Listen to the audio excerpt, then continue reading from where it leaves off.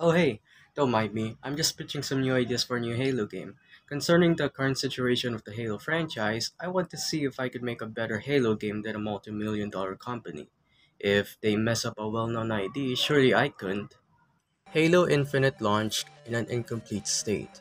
It released without some of the most iconic and memorable features of the past Halo games that the development team promised even before the announcement of Halo Infinite. No split-screen co-op, the ability to play as elites, game modes like Infection, and more importantly, Forge.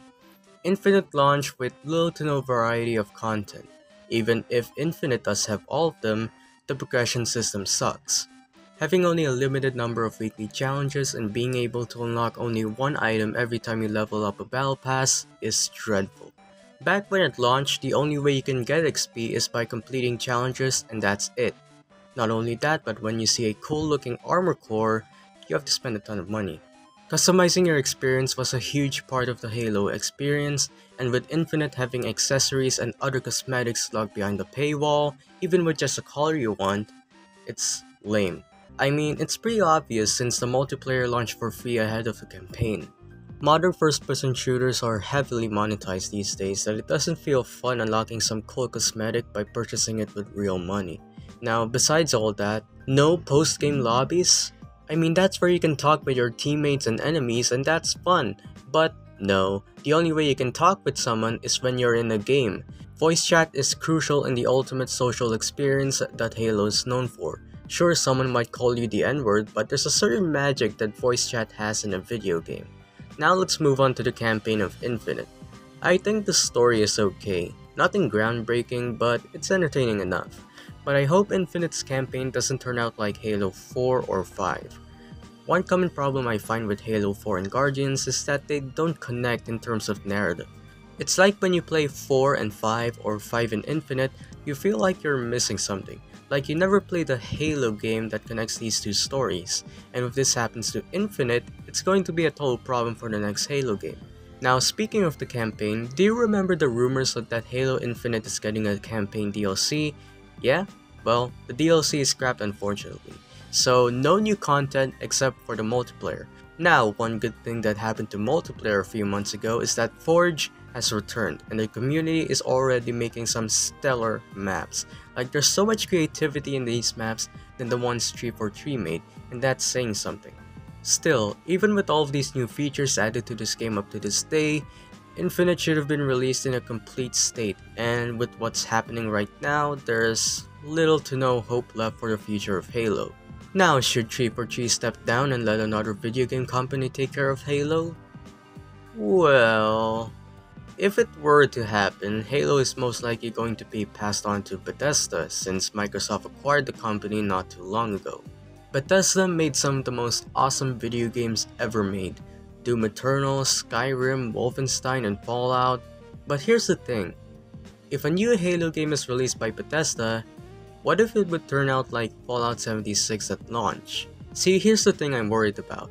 343 Industries is the only video game company that I know that has enough knowledge to make a Halo game since they have some, if not most employees that used to work at Bungie, the original creators and development team of Halo. I don't want to see Halo be acquired by a video game company that has no common knowledge of how a Halo game works. So let's have another example, Activision. They're well known for making the modern Crash Bandicoot games, but more importantly, Call of Duty. If they were to make a Halo game, they could put some mechanics from the modern Call of Duty games like customizable weapons and loadouts, and that sounds fun and all, but if they just turn it into a sci-fi Call of Duty game like Infinite Warfare, they failed to make a Halo game. So that's where I come in. Am I supposed to type the alphabet? Just to be clear, I have no idea how to make a video game. I'm still in 9th grade and you expect me to learn this?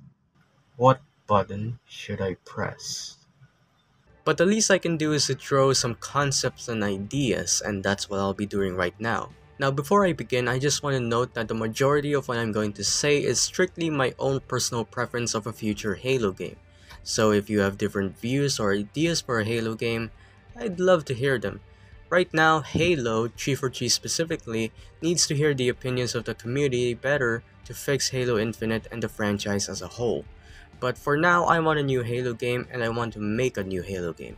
This doesn't mean I want a new Halo game now, but when Infinite is showing its age or it's not doing any better in the future, I'll save up some concepts that I want to see in the next Halo game. So let's begin.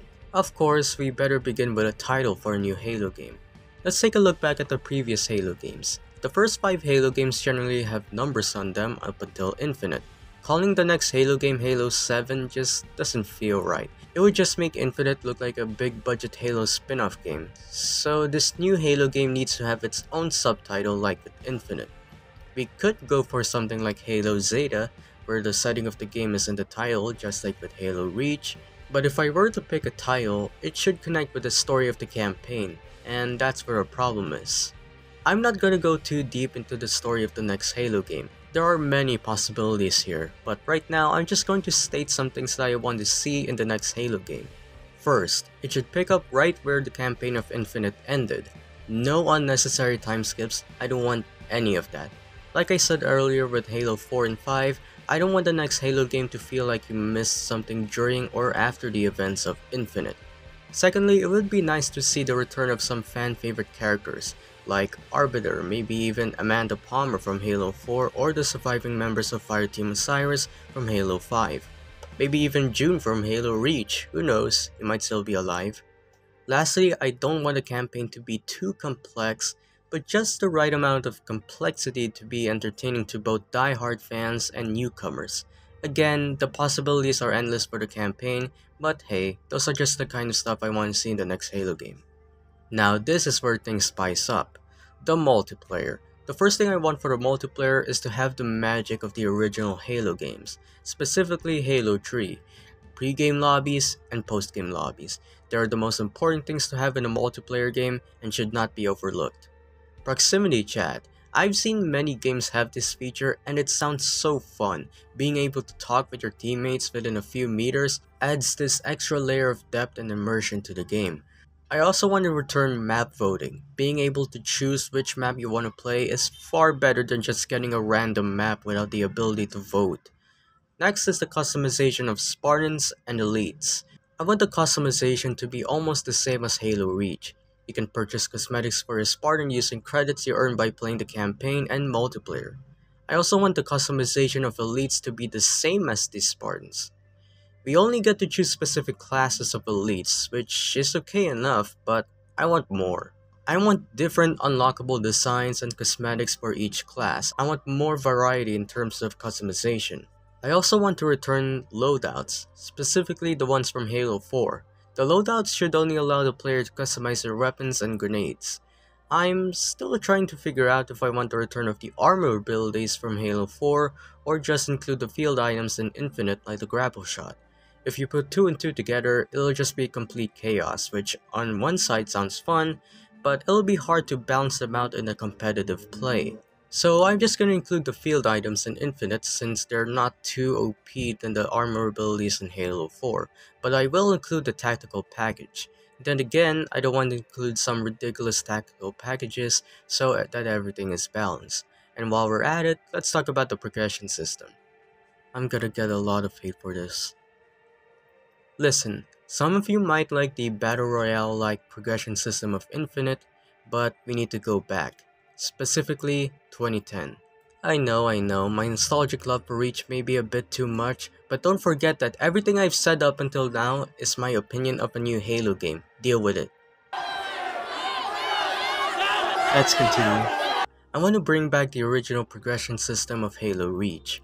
It's much more organized, and you don't have a progression system where you only unlock one cosmetic by leveling up each time.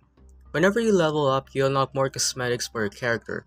Now you still need to purchase them with credits, so you have to play some more campaign missions or multiplayer matches, but I don't want it to feel too tedious. I want the progression system to be more enjoyable. Now, I don't want any in-game purchases that use real money. I want things to be what they once were back then. Next are the game modes. Basically all the original game modes from the original Halo games. Slayer, Oddball, Griffball, King of the Hill, Capture the Flag, Assault, Territories, Juggernaut, Infection, and VIP, maybe even Firefight. We haven't gotten Firefight since Reach. Of course, you can't have a Halo game without Forge. I want Forge to have more features than ever, so that experienced Forge creators can make maps that are incredibly detailed and fun to play. And then we have the weapons. The Assault Rifle, BR-75, Skewer, Shock Rifle, Mangler, and Sentinel Beam from Infinite, DMR, Needle Rifle, Plasma Rifle, Spartan Laser, Fuel Rod Cannon, Focus Rifle, and Plasma Launcher from Reach, the SMG, Brute Spiker, Carbine, Shotgun, Brute Shot, Beam Rifle, Rocket Launcher, Gravity Hammer, Energy Sword, and Sniper Rifle from Halo 3. So that's pretty much everything I want of a new Halo game. Sure, that may be a bit too much to ask, but honestly, I don't care. I like to talk about stuff not everyone agrees with, such as pineapple on pizza isn't that bad. Only two genders exist. There isn't any good music nowadays. Lego Marvel Superheroes is the greatest game of all time, and me, making well-written, expertly edited, top-of-the-line episodes of a series many love watching. I can't believe I put this in the script.